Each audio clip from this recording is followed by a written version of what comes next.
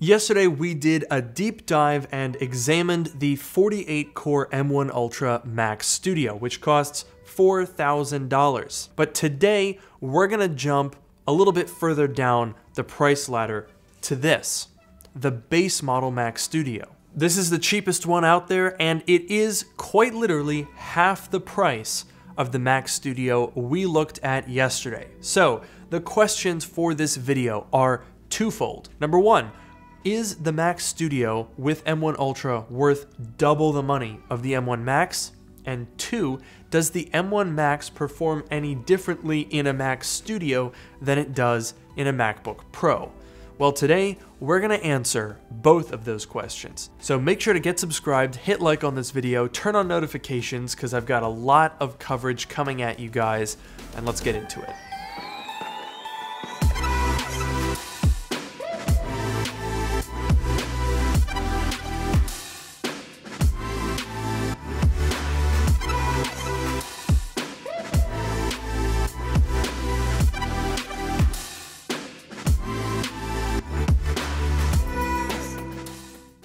Oh hey, I'm just having a mental breakdown because I realized that I bought 3 Mac Studios, a studio display, the new keyboard, the iPad Air, and the new iPhone SE. So I gotta make videos on all of that, and I spent like $13,000 or $14,000. I'm probably gonna go broke. But anyway, let's talk about a way that you could avoid going broke, and that is by buying the cheapest Mac Studio there is.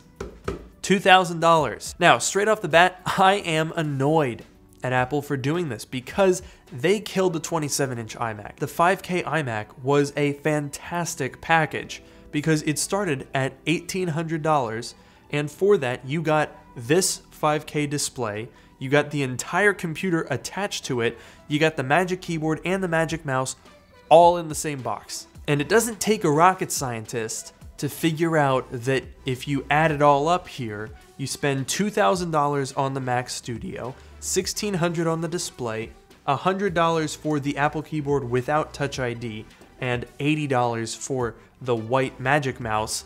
You're already getting really close to $4,000, which would have bought you the highest spec iMac that you could imagine. But maybe that says more about the bad value of the display and less about the Mac Studio. So let's talk about that. And specifically, we should talk about what's actually different between this M1 Ultra and this M1 Max Mac Studio.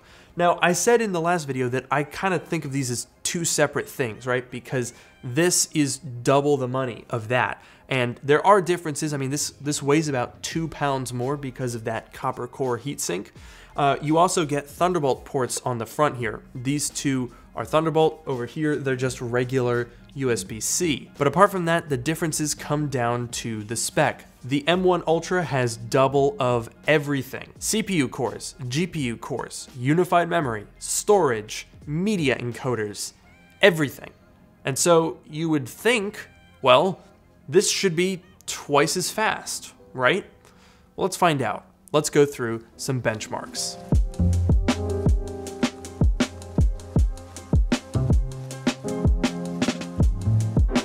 So starting off with Cinebench R23, we can see that the M1 Pro, Max, and the Max in the Studio all score pretty much the same. What do you expect? It's the same CPU. We see the same thing in Geekbench 5 Multicore. They're all within about 1% of each other. And as you can tell, the M1 Ultra is about twice as powerful. Who would have guessed? We see this again in V-Ray, which runs through Rosetta 2, where all of the 10-core CPUs score within just a few points of each other. But where things start to differ a little bit is when we introduce a GPU test like Basemark. Here we can see that the 24-core M1 Max in the Mac Studio does actually outperform the 24-core M1 Max in a 14-inch MacBook Pro. But of course, it doesn't quite get to the level of the 32-core M1 Max in a 16-inch MacBook Pro. This gets even more dramatic in Geekbench 5 Compute, where the 24-core Mac Studio is 10,000 points ahead of the 24-core 14-inch M1 Max. The GPU trend continues here in a practical real-world test, Shadow of the Tomb Raider. The 24-core 14-inch MacBook Pro scores 77 FPS, whereas the 24-core Mac Studio gets 90, only 7 frames behind the 32-core M1 Max and the 16-inch MacBook Pro. This is a very impressive showing. In GFX Bench Aztec high tier off screen, things normalize a little bit, with both 24-core M1 Maxes scoring about the same and about half of an M1 Ultra. Alright, so now let's talk about some video editing workloads. Here we have my two 30-minute 10-bit 4K 60 FPS clips stacked on top of each other and color corrected. Rendering took almost exactly the same time on the 24-core Mac Studio as it did on the 32-core MacBook Pro. Both were beaten by the M1 Ultra, but not by a huge margin.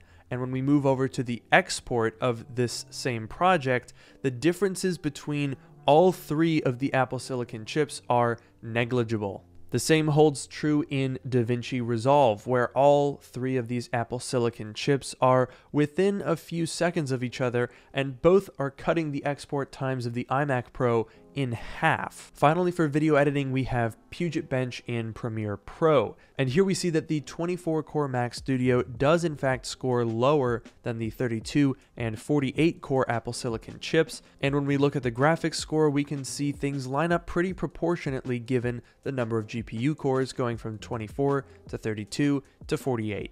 So let's move on to 3D modeling with Octane X and the Teapot render target. Here we can see that another fairly proportional gap opens up between the number of GPU cores and the time taken to render. However, Blender gets a little bit more funky.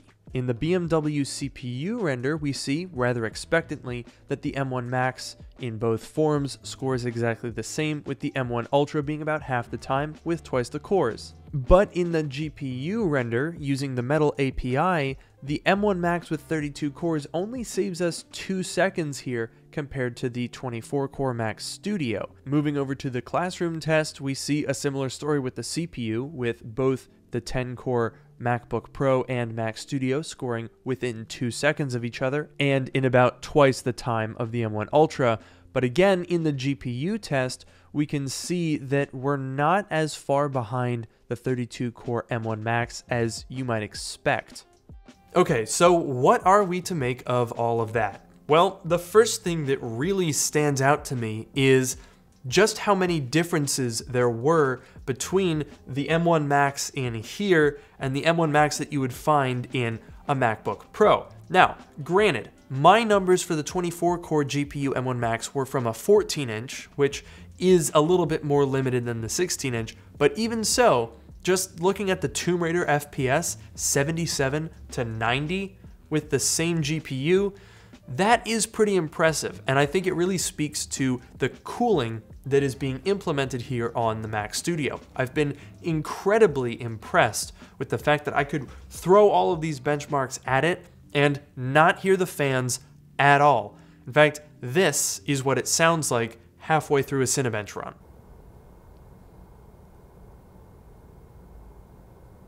Oh yeah, and did I mention that that was back-to-back Cinebench runs? So that was like 30 minutes into extreme testing. Yeah, you will never, ever, ever hear the fans on this thing, unless you turn them up all the way. So that's maximum fan speed. Don't get used to it. You're probably never gonna hear that. So in terms of differences to the laptop implementation of this M1 Max chip, essentially what we find here is the CPU performs pretty much the same across the board, whether it's M1 Pro or M1 Max, whether it's a 14-inch or a Mac Studio.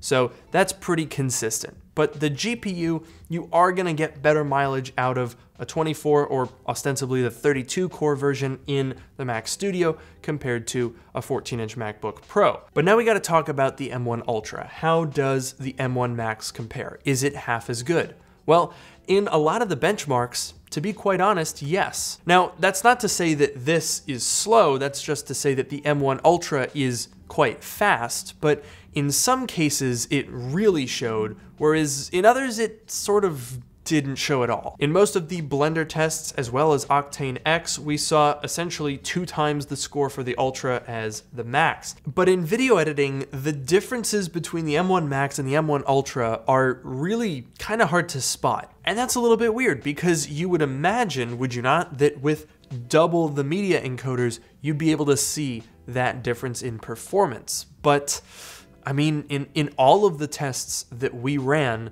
it wasn't really apparent, with the exception of Puget Bench and the GPU score, which scaled pretty evenly when you look at the comparisons between all of the different Macs that were tested there. But I mean, in DaVinci Resolve, this was 4 seconds slower to export a 30-minute clip. Do you really need to pay $2,000 more to get 4 seconds of your life back? I don't know. It's a little weird. It's kind of hard to justify the $4,000 or $5,000 that I spent on the other two machines when this one for $2,000 is very close. So the news from this video is, it's a little bit all over the place, because for 3D modeling, you absolutely get the extra that you pay for with the M1 Ultra. For video editing, it's kind of hard to tell. And for synthetic benchmarks, we saw things were fairly linear. So I guess this isn't really bad news for the M1 Max. If anything, it's sort of bad news for the M1 Ultra, because this thing for $2,000 has extremely good performance. I mean, you have to keep in mind that if you enter the laptop space, you'd be paying $2,000 for the double binned M1 Pro in the 14-inch MacBook Pro. So if you have the peripherals, this is a great price point to get an M1 Max. But overall, this Mac Studio is a very, very compelling price point. I think for $2,000 to gain access to an M1 Max, or $2,400 if you spec it up a little bit, you're in a really, really good position. And I'm just really glad that this machine exists. Because yeah, the M1 Ultra is gonna get the press. People are paying attention to the biggest and the best. But this might be the best all round, because you're not spending all that money to try to push the limits of Apple Silicon. You're just getting a really good package. So I'm curious to know what you guys think. Does the M1 Max 24-core Mac Studio make sense to you? Do you think the M1 Ultra is worth double the money? Let me know in the comments below. And as usual, don't forget to like, comment, subscribe, please. And with that, I will see you guys in the next video.